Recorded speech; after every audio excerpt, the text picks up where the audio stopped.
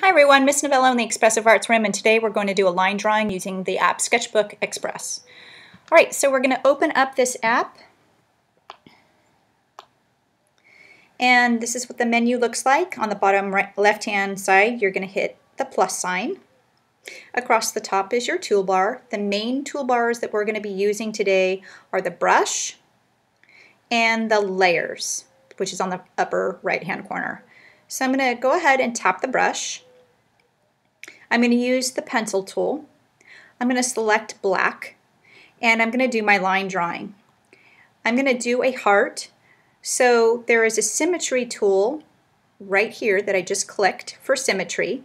And if you wanted to do a non-symmetrical drawing, then you would simply choose the wavy line and select that wavy line for a freehand drawing. But a heart is symmetrical, so I'm going to use a symmetrical tool. So I'm tapping that. I'm going to go ahead and draw my heart. Oh, and that didn't work. Tap that again. Here we go. All right, so you can see what I'm drawing on the left side is mirrored on the right. Beautiful. All right, so now that I have my drawing, I'm going to unclick the symmetrical tool. Now I'm going to work with coloring. So I need my layers tool, which is on the upper right-hand corner. So tapping the layers, I'm going to plus sign for a second layer.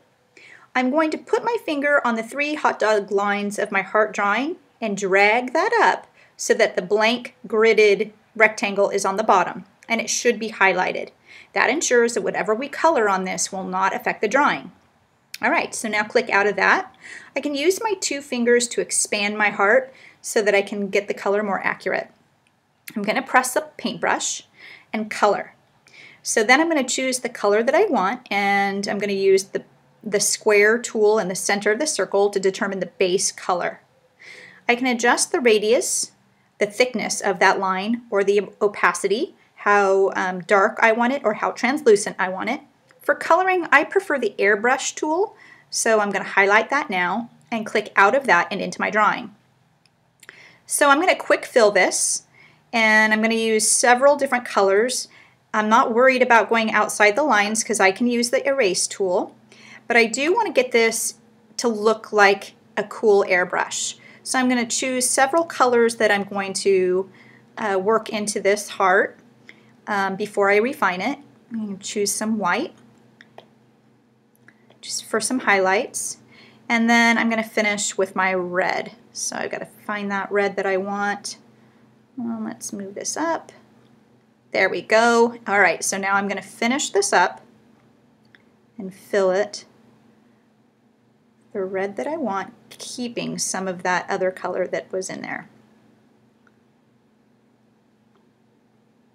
Okay, all right, and this is good enough for now. All right, so now for the erase tool, I'm going to tap on an eraser, and I'm going to erase what I need to erase to get the mistakes out. All right, and because this is on my layer tool, it's not erasing that black line. All right, so I think you get the picture. If I want to add text, and obviously you guys are going to do a better job, but I'm going to show you how to add text. I'm going to tap on these 3 dots, click text, and I'm going to type in the text that I want and choose the color that I want, and then I can place it by simply putting my 2 fingers and dragging it. I can expand it to make it bigger, straighten it however I want. All right, so when I'm done with that, I'm going to tap done, then I need to save. So on the upper right hand corner, I'm going to click done. I'm going to go to the 4 square grid on the upper left hand corner and tap that. I'm going to save it. Now in the selection, I need to highlight it by tapping on it and go to the bottom where there's a flower and an arrow shooting off to the right and save it to the photo library. I'm going to choose the orientation that I want, and it exports it to your photo library. All right, simple line drawing for your digital tattoo assignment. Thanks.